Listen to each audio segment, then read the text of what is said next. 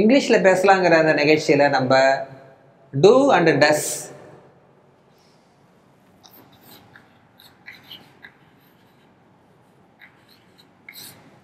குறிப்பா he she it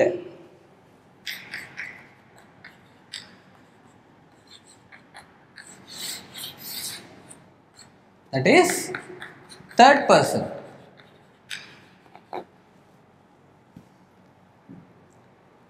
இதுக்கு நம்ம does பயன்படுத்துறோம் இல்லையா? he she it வரும்போது does பயன்படுத்திக்கிறோம்.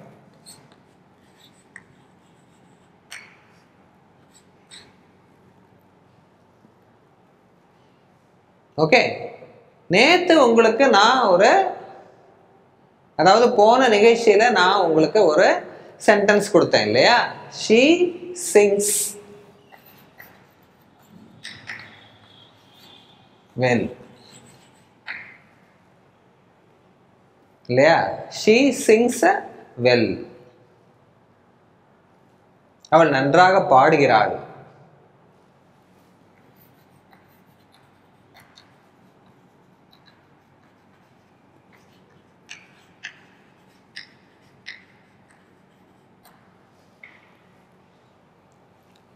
இந்த சிங் அப்படிங்கிற இந்த வெர்போட எஸ் சேர்ந்துருக்கு இல்லையா? ஏன்? he she it இதோட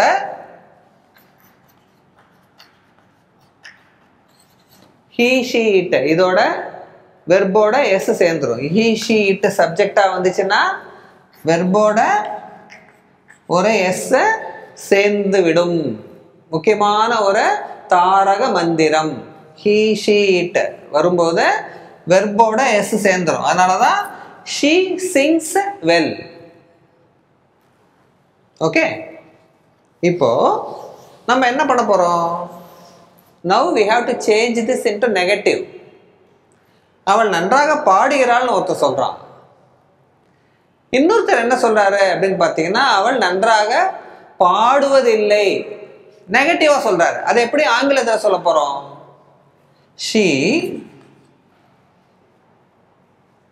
do போடுவீங்களா does போடுவீங்களா? does. Very good. she வந்ததுன்னா does. he she it இது மூணுக்குமே does you have to use. she does not sing well. she does not sing well. she do not sing well போடக்கூடாது. sheக்கு does தான் உங்களுக்கு வரும். அதே மாதிரி she does not sings அதுவும் போடக்கூடாது. Okay, she does not sing well.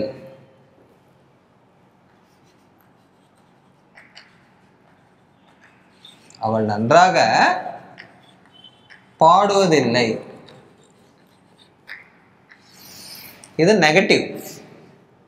this is negative.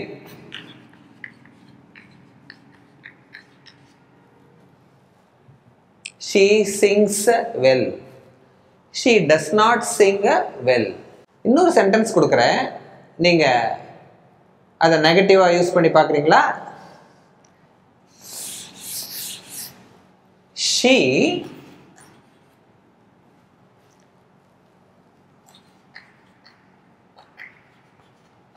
swims well. she swims well. என்ன செய்வீங்க? எப்படி நீங்க இதை நெகட்டிவா மாத்துவீங்க? she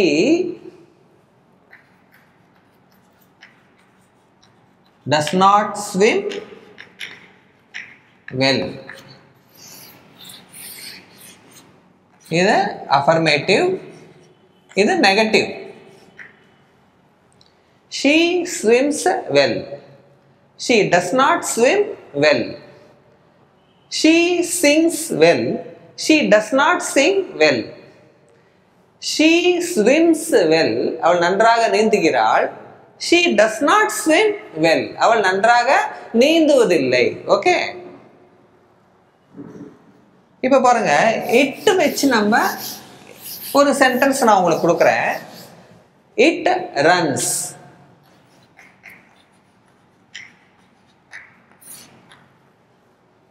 சாதாரண வார்த்தைங்க. he பார்த்துட்டோம், she பார்த்துட்டோம்.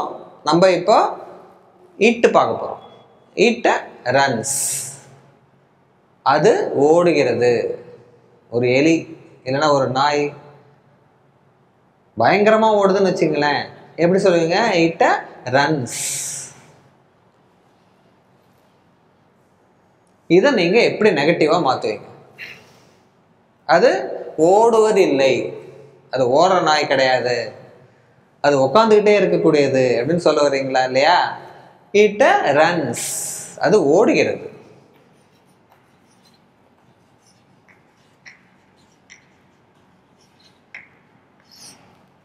இதுக்குள்ள என்ன இருக்கு அப்படின்னு பாத்தீங்கன்னா, it does run.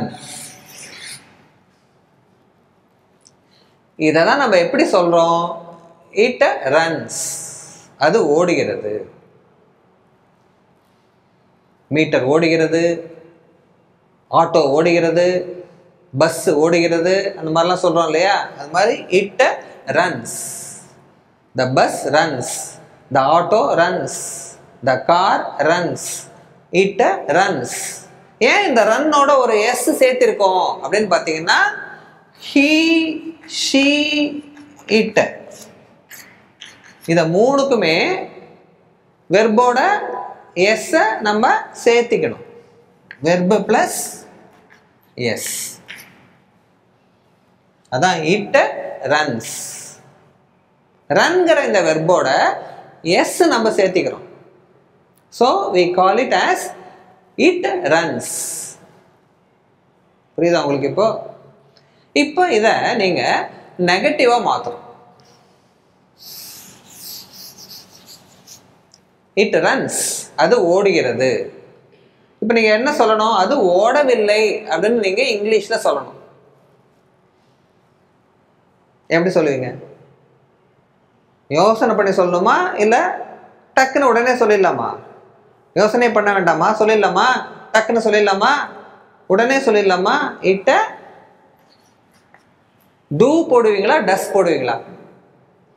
Very good. do not போடுவீங்களா does not போடுவீங்களா? it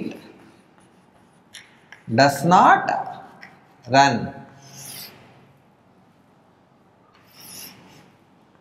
இதுதான் நெகட்டிவ். அது ஓடவில்லை, ஓடுவதில்லை, அது ஓடுவதில்லை. it runs. it does not run. it runs. it does not run. இந்த does not அப்படிங்கறத ஷார்ட் ஃபார்ம்ல எப்படி சொல்லுவீங்க? doesn't.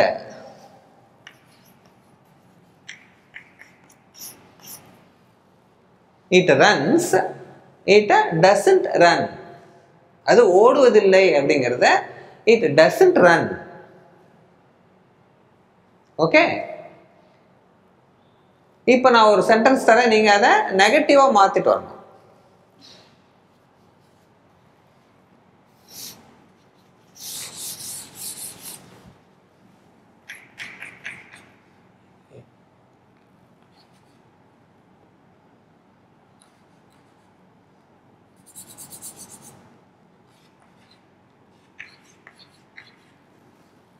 it calls.